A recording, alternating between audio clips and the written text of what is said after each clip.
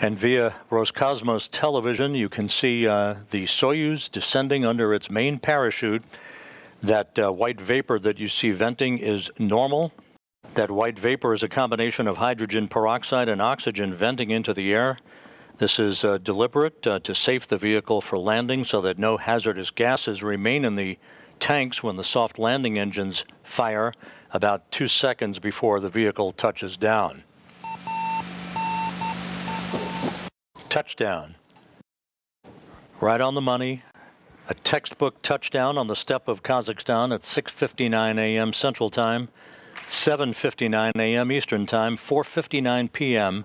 at the landing site in Kazakhstan. Tracy Dyson is home after 184 days in space. Oleg Kononenko and Nikolai Chub are home after 374 days in space, a record for an International Space Station mission. The first Soyuz crew member coming out the capsule.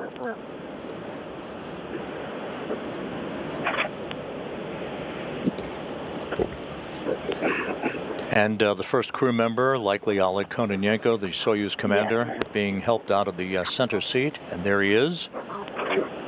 374 days in space on this flight, waving to the crowd. 1,111 days in space on his 5 space flights. Please be careful. Slow. He's now coming down the slide, and then he'll be moved into his chair over right in front of the capsule, where he'll be checked out by some of his Roscosmos medical personnel and others.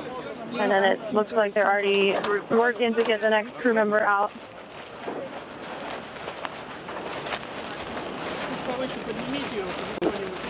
Move him up.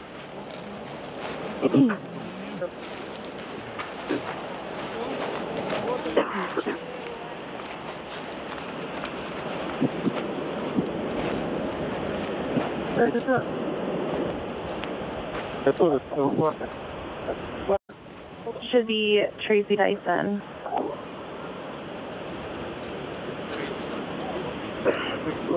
Here comes Tracy.